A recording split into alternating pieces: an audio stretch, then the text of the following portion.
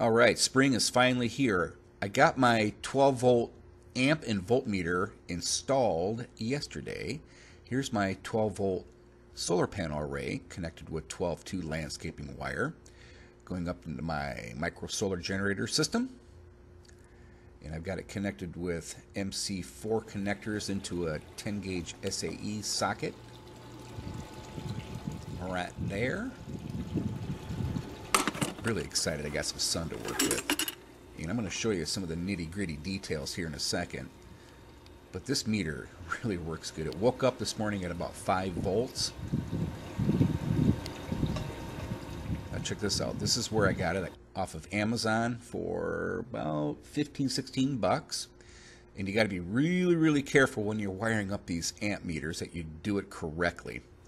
And this is one reason why I want to show you the wiring diagram and how I did it here. Check this out.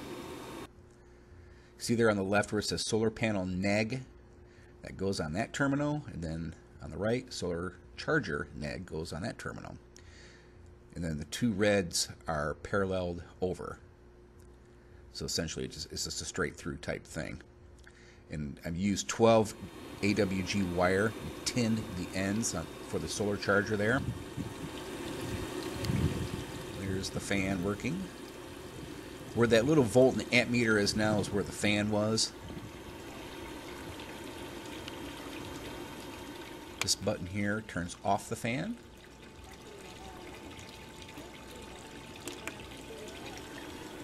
Another cool thing about that volt and amp meter is that it lets you know that the solar panel's working. And there's my AC out, 180 watt pure sine wave inverter. Connected to my little mini entertainment center back here. Got a little RF cable amplifier and antenna rigged up the back. Amazon Fire Stick. Hey, spring's here.